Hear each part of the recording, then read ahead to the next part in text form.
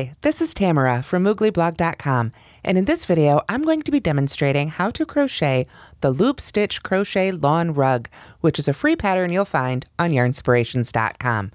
I had a lot of fun designing this pattern using Lily, Sugar, and Cream. And for this pattern, you'll want to go ahead and get 2 cones of Lily, Sugar, and Cream, and you'll want a US MN 9mm hook. Might say M, might say N, just depends on the manufacturer. 9mm is the important part. And the reason you'll need 2 cones is because we're going to hold them together. So today I'm going to be demonstrating how to hold those 2 yarns together and how to crochet this really fun stitch pattern. So here's the finished lawn rug, and you can see it really features this beautiful loop stitch, which is actually crocheted from the wrong side. It's a lot of fun, and again, I'll be demonstrating that here in a moment. But I just want to show you, this is actually folded in half. The finished measurements are 20 inches wide by 31.5 inches long. But the great thing about this pattern is there's not really a stitch multiple or a certain number of rows needed, so really you can make it any size you like. Now for this pattern, I used the Key Lime Pie colorway, and as I mentioned, you'll need 2 cones. This is just what's left after I made my rug. So what you'll want to do is go ahead and find the ends from both of your cones and just hold them together and crochet them as if they were just one strand. So at the end of this pattern, you'll only have these 4 ends to weave in. Okay, so holding my 2 strands of yarn together, I will go ahead and put a slip knot right on my hook. There we are. The only thing about crocheting with 2 strands is as you work, you just want to make sure you're always grabbing both of those and you don't accidentally leave one behind. If you do, just carefully frog your stitches, pull them out, and go back to where you were. So for the first row, we start with 45 foundation single crochets. And I'm going to show you how to do that, but if you prefer to avoid foundation stitches, you can instead chain 46, skip the chain closest to the hook, and then just work a single crochet in each remaining chain across. As long as you've got 45 single crochets at the end of the first row, it's absolutely fine. So now let's start with a foundation single crochet. For the first one, I am going to chain 2, 1 and 2, and when you're pulling off these cones, it's a good idea to try and pull those strands off together here. Let me get a little bit to work with. There we go. But you don't want to pull too much ahead because you don't want to get them tangled either. So we've got our chain 2, and now I'm going to go into the underneath loop of that chain furthest from my hook, the first chain I made. That's how I like to begin my foundation single crochets, and everybody does it a little bit differently. But I'm going to get that loop back on my hook there and just go under both of those strands that make up the loop underneath that first chain. There we are. And then I'll yarn over and pull up a loop. And now I've got 2 loops left on my hook. So I'm going to yarn over and pull through the first one. That makes the chain at the bottom of our first stitch. Then when I yarn over and pull through 2, we've now completed our first single crochet. So for the remaining foundation single crochets, what we need to do is put our hook under the 2 loops at the bottom of the previous stitch. Remember the ones I just said make the chain? And I know I'm calling it 2 loops and it looks like there's 4 pieces of yarn here. Of course there are 4 pieces of yarn, but really these are still just 2 loops. Remember, we're counting these as 1 strand. So I'm going to yarn over and pull my loop up and through. Now this will be the chain at the bottom of this stitch. So I yarn over and pull through just that one to begin my single crochet, and yarn over and pull through both to make my second. So let's go ahead and do that again. I'm going to go under both of those loops at the bottom of the previous stitch, yarn over, pull up a loop. That will be the chain at the bottom of this one. Yarn over, pull through just that loop to begin my single crochet, yarn over and pull through 2 to finish it. So again, you can choose to use these foundation single crochets or just do a long chain and single crochet back into it. However you prefer to do it for your first row is absolutely fine. Now, as I said, according to the pattern, the first row has 45 single crochets, but you can make this as wide or as narrow as you like, so go ahead and stop when you have the width of rug you like. Then it's time for the second row, which is the one we're going to make for the wrong side, and that's the one with our really fun loop stitch. So to begin the second row, we're going to go ahead and chain 1, and of course turn to work the other direction, and then I'm going to put a single crochet right in the first stitch. Then I'm going to work the loop stitch in each stitch across until I get to the last one, and then I'll put a single crochet there too. It's just nice to begin and end each one of these loop stitch rows with a single crochet. It gives the rug a little bit more of a solid border. So to make the loop stitch, you're going to start by tensioning your yarn over your forefinger like this if that's not how you already do it, because we're going to be using this forefinger to create the size of the loop of our loop stitch. So then I'm going to yarn over, I'm going to go into the next stitch, and I'm going to grab the yarn that is behind my finger. Normally we would use the yarn that's in front of your finger to yarn over and go with, but now we're going to grab the yarn that is behind your finger. And you can see I'm just grabbing it with my hook. I'm not trying to yarn over with it or anything. Then I'm going to pull that loop of yarn right up through that stitch. And I want to maintain enough tension that that loop on the back of my fabric here is about the size of my finger. Then I'm just going to yarn over, a little bit awkward, but take your time, it works. And then pull that through all 3 loops on my hook. So if you need to give those a little extra tug to get the room to pull through all 3, you can do that. Or just take your time and work them off here in pairs. There we go. Just go ahead and get through all 3 of those loops that were on your hook, and you've made a loop stitch. And you can see we make it from the wrong side of the fabric. This would be the bottom of our rug here, and this would be the top. And by holding these 2 strands together, we're getting 2 loops at a time for a really luxurious rug. So let's go ahead and do a couple more of those here together.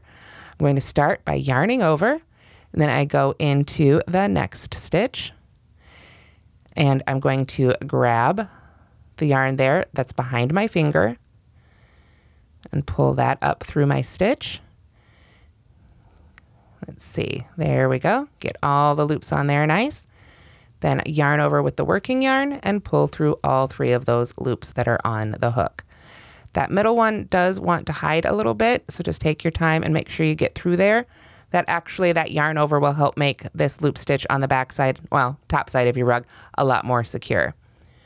So we can do that again. We yarn over, go into the next stitch, grab the yarn that is behind the finger, pull that on up through, give those a little bit of a zhuzh to get you some working room.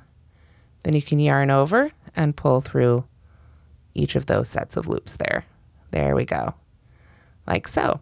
Let's do it one more time. Well, at least a couple more times. We'll yarn over, go into the next stitch, go ahead and straighten out the yarn if you need to, grab the loops from behind your finger, pull them on through, yarn over, and pull through all those loops.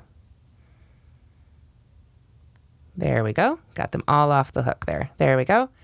So yarn over, go to the next stitch, grab the yarn from behind your finger, pull it through, yarn over again, and pull through all 3 of those loops. There we go. As you go, and if you're not trying to do it on camera, holding it out awkwardly away from your body, it gets a lot easier, but it does take a little bit of practice with this one. So let's do one more before we finish this row. I'm going to yarn over, go into the next stitch, grab the yarn from behind my finger, pull it on through, yarn over, and pull through all those loops. There we are. So when you get to the final stitch of your row, however long you decided to make that row, just go ahead and put a single crochet right in that final one to sort of cap it all off. So that is our row 2. Then we need to make row 3. Row 3 is simply chain 1, turn of course, or turn and chain 1, however you like to do it, and then single crochet in each stitch across. So now we're just going to work into these as if they are normal stitches. You can see our loops are down here, so we've got the top of the stitch, which is very easy to work into.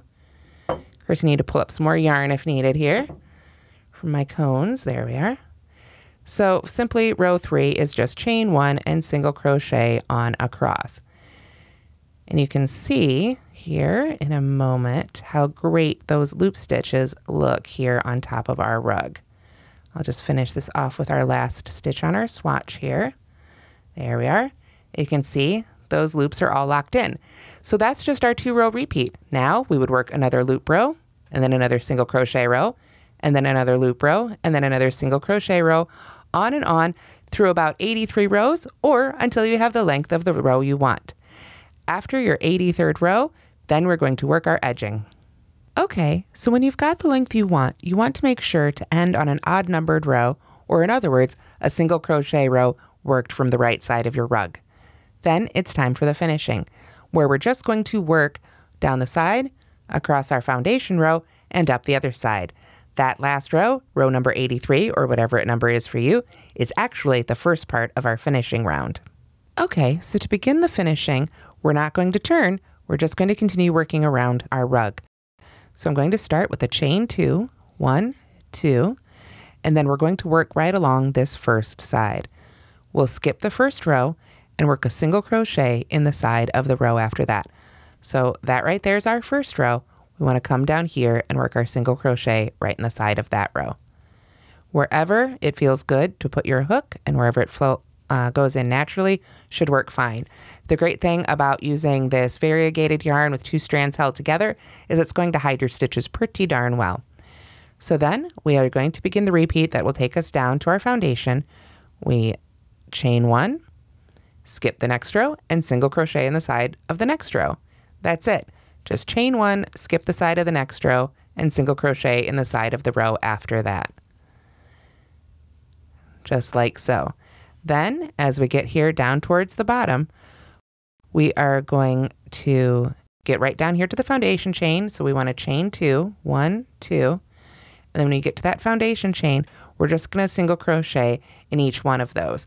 So if you used chains instead of foundation single crochets, it's fine. Just crochet into the bottom of your starting chain, however you did it. So you might have two loops here to go under like I do, or you might have just one.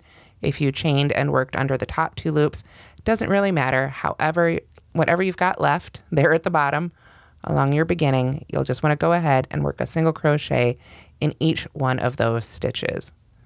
I really do like using the foundation single crochet, especially when I need to crochet back into it though, because it looks basically like another stitch, even though it is upside down. So we'll work our way all the way across here until we get to that last side. And obviously you can weave in your ends ahead of time if you want to. I've just got mine still hanging out here. And then when we get all the way across that foundation chain, we're going to again chain 2, and then begin again just right along the side. Skip that first row there, come down to the next one, right there, wherever it feels good to put that hook, put a stitch in there, chain 1, skip the next row, put a single crochet in the side of the next row, all the way along that second row until you get back up here to your last row, perhaps row 83, and then we're just going to chain 2, 1, 2, and slip stitch that first stitch we made in row 83, and then we can break our yarn and finish off. And that's how to crochet the Loop Stitch Crochet Lawn Rug. Again, you'll find this free pattern on Yarnspirations. This has been Tamara Kelly from Moogly. Thanks so much for watching, and have a great day.